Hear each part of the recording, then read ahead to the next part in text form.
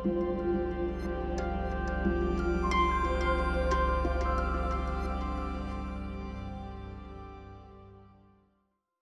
everyone. Welcome to Breaking Barriers Combat Accessibility in God of War Ragnarok.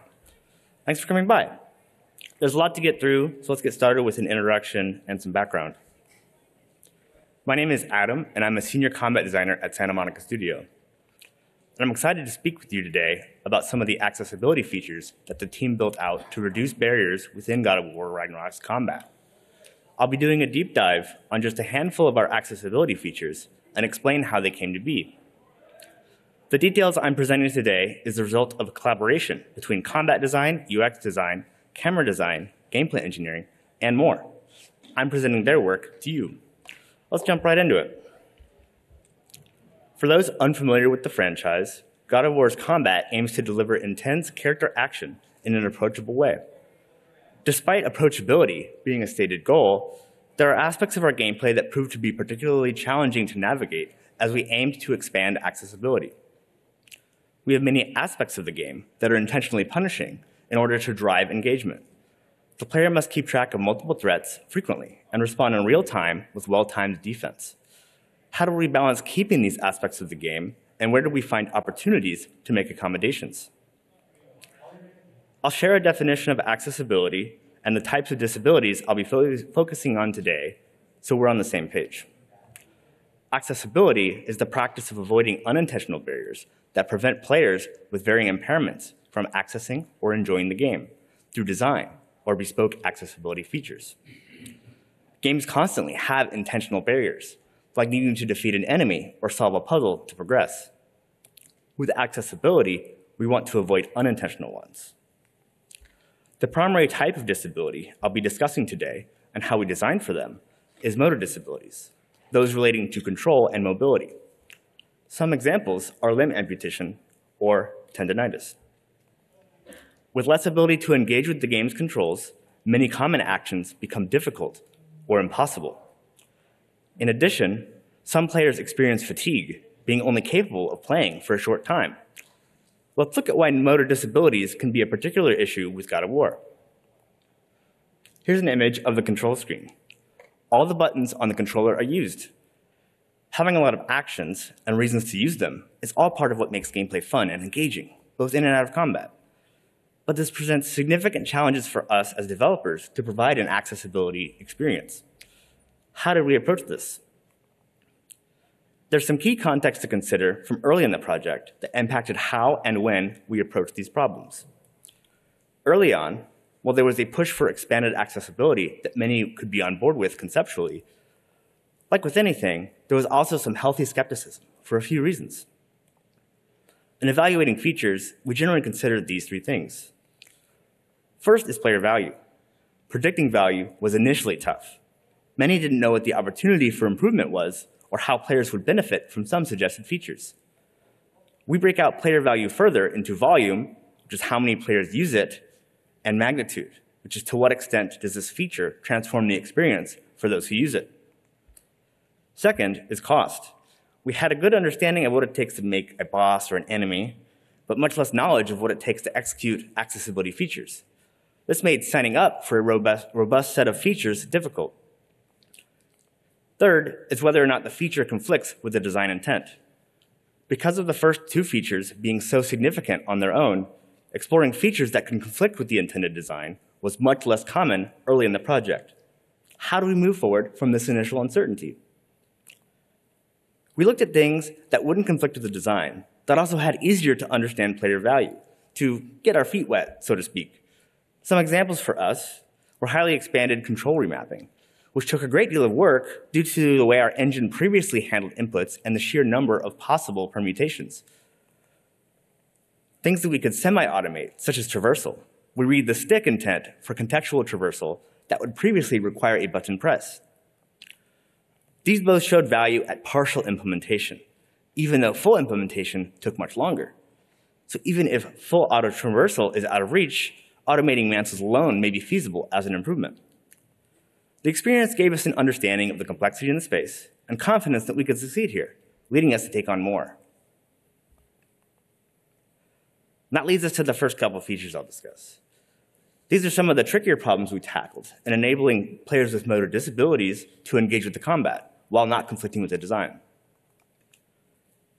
Having a player-controlled camera is a significant motor disability issue due to requiring the use of both sticks frequently. Many players impacted by these disabilities can only really operate one stick at a time. Because Kratos uses a strafe navigation set and his attack orientation is relative to camera forward, players can't use the navigation stick to aim their melee attacks. Our playable character being encouraged to regularly switch back and forth between melee and ranged combat adds extra complexity to lock-on systems. Players may choose to use lock-on exclusively, sometimes, or never. So we needed to solve both cases while expanding accessibility. The entire combat system is designed to work without lock-on, and the player can disengage at will. Many players decide to use it 100% of the time anyway. That's okay. So it's key it works well in as many scenarios as possible. And the regular lock-on has a lot of things that are important to it working well in the system.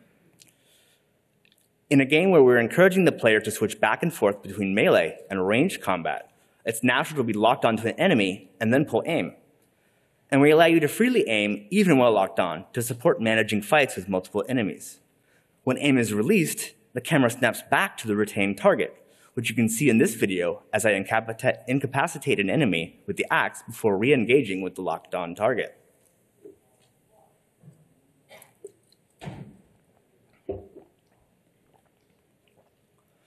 Lock-on is helpful for players who can't use both sticks in combat. But when viewed as an accessibility feature, there were issues. When targets die, having to find a new target is a big ask. The player needed to press R3 again, an input requiring force. That's even on the right stick. Enemies had to be on camera to be a valid lock-on target. So if you physically cannot control the camera, this is counterproductive. Enemies disengage lock-on in certain cases, like to enforce camera control as a skill. Aim causing lock-on to temporarily disengage presents a barrier for players with low dexterity to use ranged attacks. The enemy can move out from underneath the reticle by the time they can throw their weapon.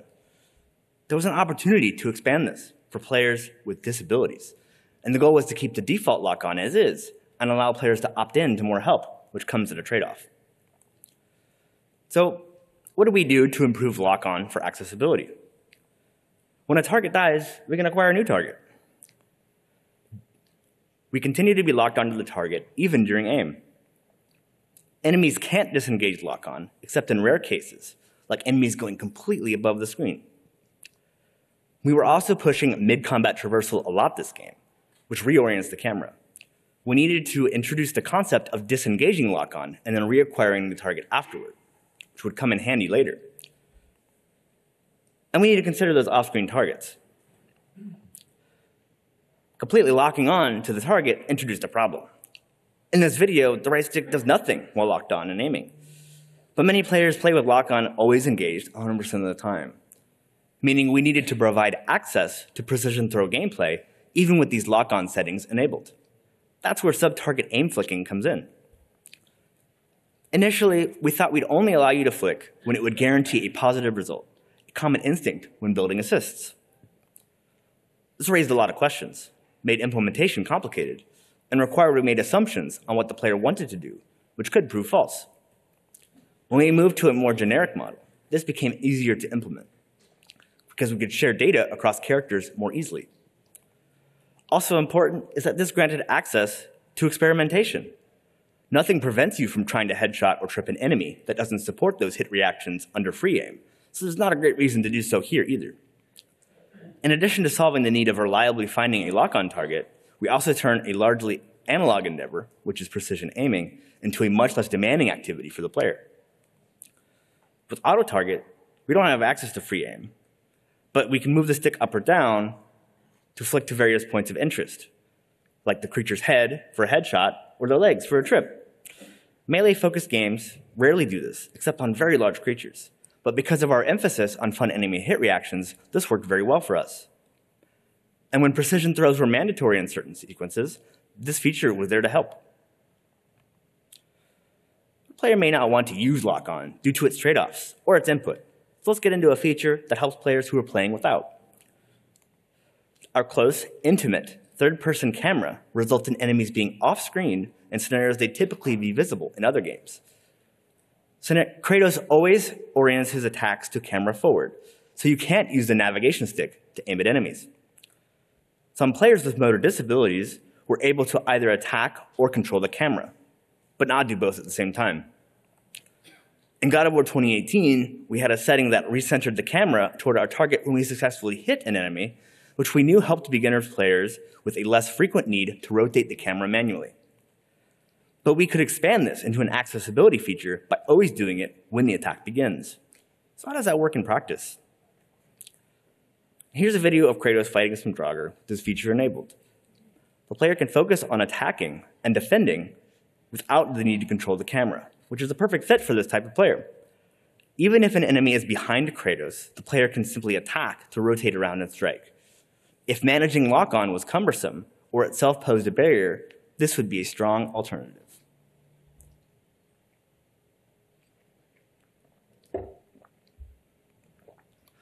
Now, just like with anything else in the game, we also need to validate the design of our accessibility through playtesting. We had a consultant with a motor disability test out the combat with these camera assists and other features enabled. They were lower-level quad. They could still use their hands to some extent, but also utilize their chin to engage with controls. The feedback was highly positive, and I'm going to share some direct quotes from that player. It was hard for me to orient myself in battle in God of War 2018. The features really allowed me to overcome the combat myself. It helped me try different things I wouldn't normally try. When I felt comfortable in battle, I could focus on using more of it. Let me try using Atreus now.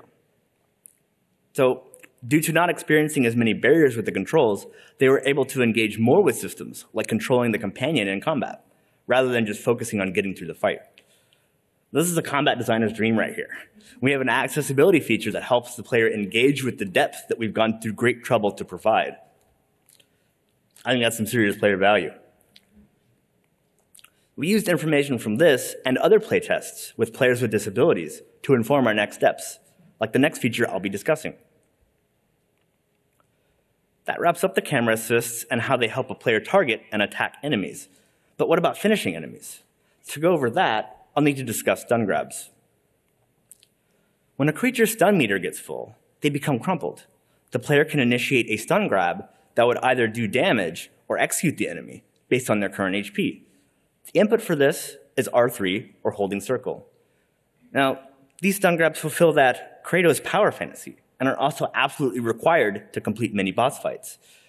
Yet they presented a barrier for those with motor disabilities due to the input being on the right half of the controller. There was an accessibility opportunity here. Now, you might think we could automate the stun grab, and some on the team thought so too. Kratos becomes invulnerable after inputting one, and during the grab itself, so why not? But an unmotivated action can be really jarring with a close camera, and a stun state may even be triggered by a companion acting autonomously. The player intent and choice would be lost. Additionally, we further pushed cases where you would want to wait to stun grab, like dealing damage to the enemy in the crumpled state and then initiate a grab only when it became fatal.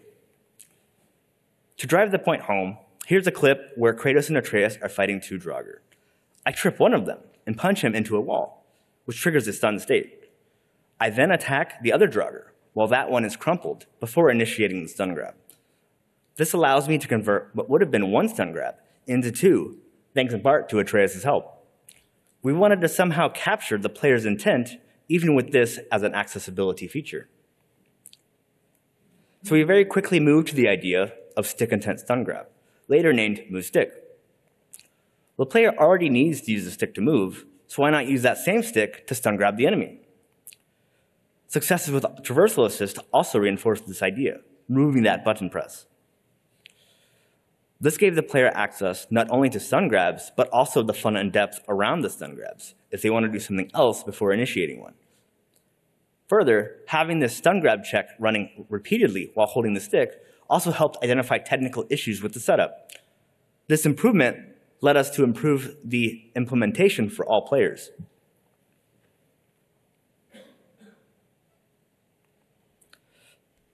So by now, we've had some of those accessibility wins, and tackled those first two issues I brought up.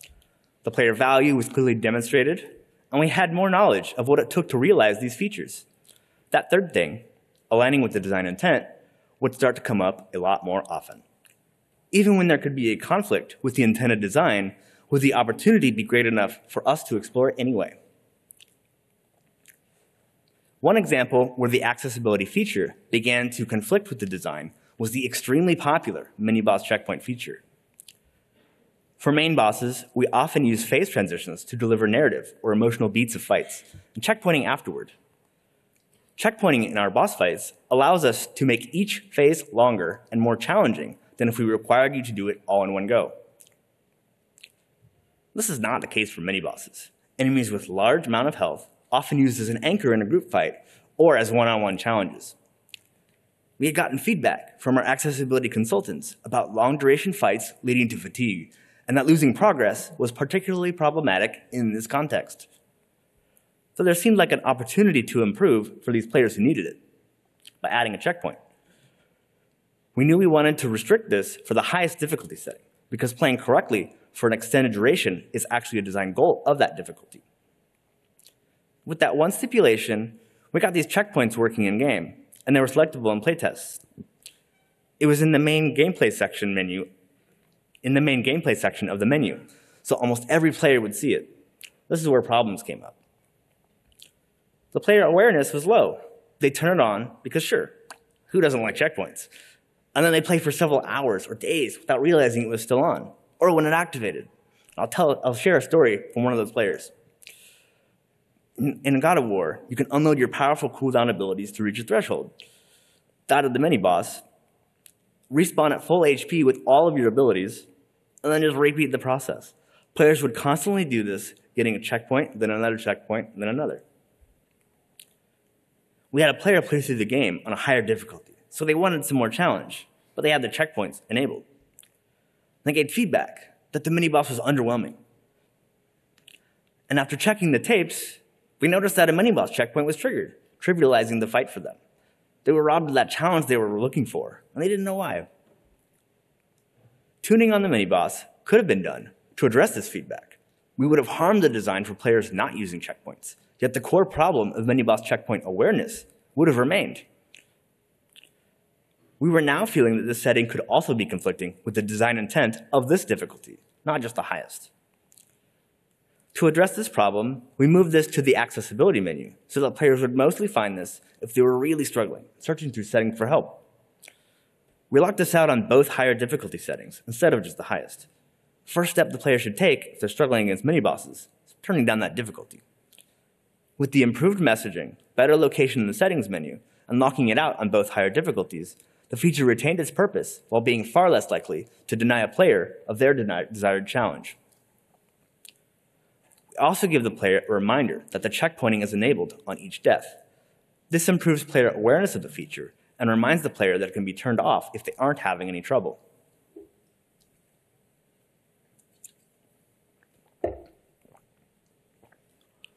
We've helped the player a lot with attacking and finishing off enemies, as well as dealing with those mini-bosses. But there's also the problem of defending against incoming attacks, which is what this next feature did. Importantly, there was a clear design and conflict here from the beginning, which we've been building towards. I'll quickly share some details about evades. In this video, when Kratos is blue, he's invulnerable. And evades in God of War are split up into two parts, the initial sidestep and the full roll. In both states, Kratos is invulnerable for some frames and then becomes vulnerable to hits. There's also a directionality component. Here's an example where I sidestep at the right time, but get hit because it was done toward the enemy. Some attacks require the player to evade to the side or backwards, not simply at the right time. The player is often tasked with evading frequently with a strict timing requirement. Other games have accessibility features that let you become fully invulnerable during rolls. And in fact, some team members suggested doing this for our evades, prompting consideration. For our design goals, it's important that there's some risk and timing involved. It keeps defense engaging over many hours of play. In addition, because of the existence of a companion in most encounters, the player can earn damage without paying an animation cost. If you could stay invulnerable indefinitely, you can make progress and defeat enemies this way. What were our design instincts telling us? Now, due to that conflict with our design goals, our instincts were much like Kratos here.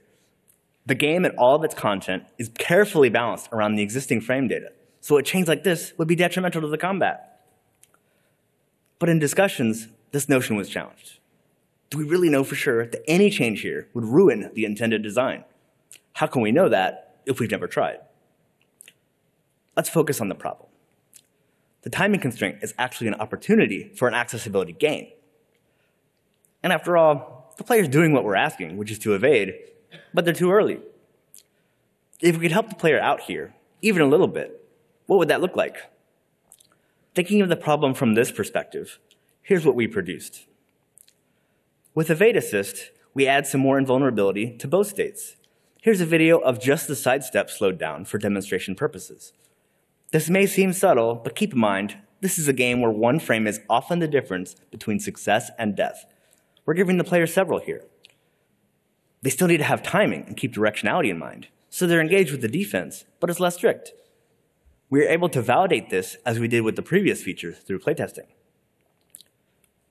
This feature is also locked on the higher difficulties. In the same way that defeating a mini-boss all at once is an intended part of the challenge on the higher difficulties, so too is the timing aspect of evades. Now, I'd like to bring it all together by focusing on a post-game boss. We have optional challenge bosses in the game, like the Valkyrie Queen here.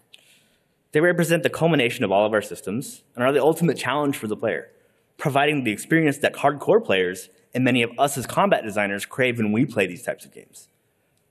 They have a high power level, encouraging engagement with side content elsewhere in the game, and to be deliberate about build choice. Their attack sequences are balanced around Kratos' defensive abilities and their frame data. They demand control of the camera, requiring players to keep up. They have a high health pool and a damage output, demanding the player play correctly for a long time while making minimal mistakes. At the end of it all, the player must input a stun grab to finish the fight. Now, most of those assists I just discussed are global features, so they'd be usable here. We'd even gone out of our way to allow the enhanced camera lock-on features to reacquire these bosses after they returned from going above the screen. But allowing mini-boss checkpoints on these challenge bosses was controversial. Some felt we shouldn't support checkpoints at all due to this direct conflict with the intended design. That journey of repeatedly failing, learning, and achieving victory is a highlight moment for many players, even on the lowest difficulty. And this was at risk if it was shortcut with this feature. We knew players struggling at retail could internet search for help at the first sign of trouble and find mini-boss checkpoints, rather than change their playstyle or upgrade their armor. Now, when the line between difficulty tuning and accessibility became blurred, so too was the path forward. So we needed to consider this carefully. Now, a player might shortcut the challenge, but they could also turn down the difficulty. We already trust them with that decision, even if these are meaningfully different in a few ways, like those cooldown moves I mentioned earlier. The fight's optional, but narrative is delivered after these fights. Locking some players out of these experiences could itself be a design conflict with the narrative goals of the game. Players may rob themselves of that journey, but how do we know they will enjoy it less if they selected it, or needed it due to fatigue or any other reason? And to reach the checkpoint, they first need to make progress, as opposed to starting the boss with reduced health in the first place. They're only addressing the endurance part of the fight. Behavior and attack sequences all remain. Importantly, the two higher difficulties already disallow it systemically. We were now more sensitive than ever to accessibility gains after having seen huge wins elsewhere. And if we hadn't resolved that player awareness issue as I described earlier, this probably would have been off the table. But we decided to allow one checkpoint on these challenge bosses, which is pretty significant considering they're tuned around no checkpoints at all. Key to reaching this result and having a good conversation was validating the expressed concerns. While many of our concerns remained, this checkpoint would do more good for the players who truly needed it than harm to a player who didn't.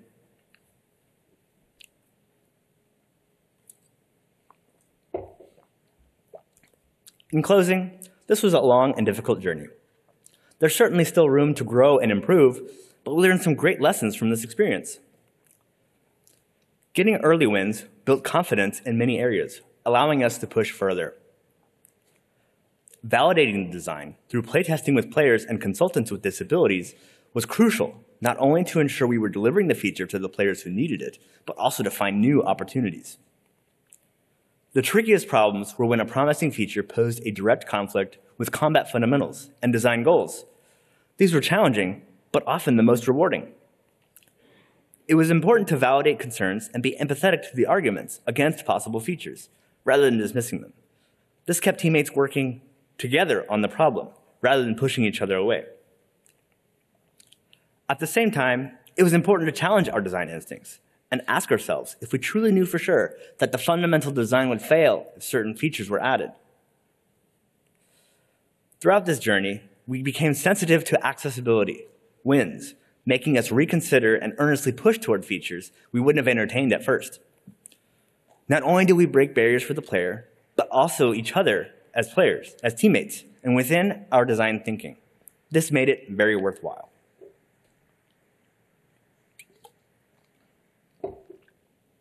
Before I wrap things up, I wanted to highlight a few talks that took place earlier this week at GDC about the game's accessibility that will be viewable on the Vault in the coming weeks.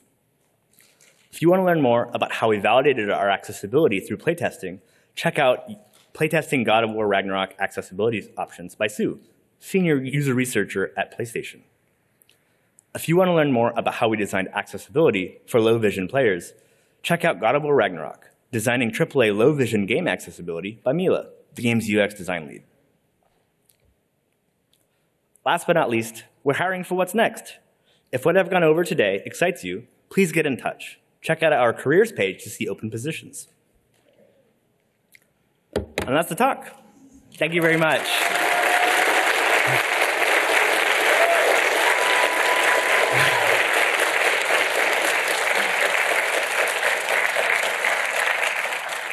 I believe I have 3 minutes for questions, if people can line up at the mics on each side. No questions? All right, then. All right. Got the pioneer over here. Let's hear it. Great talk. Thanks very much. Could you talk a little bit about turning off accessibility options at higher difficulty levels a bit more? Like what the thought process behind that was? Right, yeah. So you're asking why we turned off the settings or disabled them on higher difficulty settings? Yeah. Right, so that was to protect the design intent. On those difficulties, we're asking the player of more, and sometimes specifically what we're asking of them is something that the feature conflicts with. We're okay with having those help and assists on the lower difficulties because there's not a design intent conflict. Does that answer your question? Yeah, cheers. Thanks. So for the design team, what determines whether or not an accessibility feature is a toggleable option in the accessibility menu or a feature that's baked into the game itself?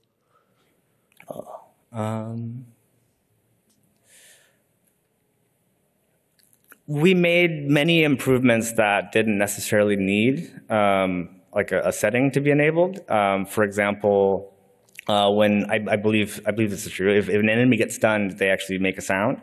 I don't think that was the case in the previous game, which helps. We also have an audio cue that makes it much louder if you go into the settings. But other things like there were considerations for trying to make sure that things were communicated both through audio and visual.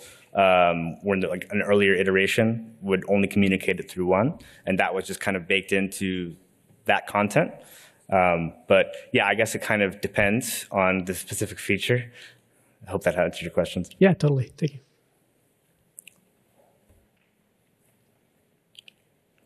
All right, then. Seems like we're wrapped up.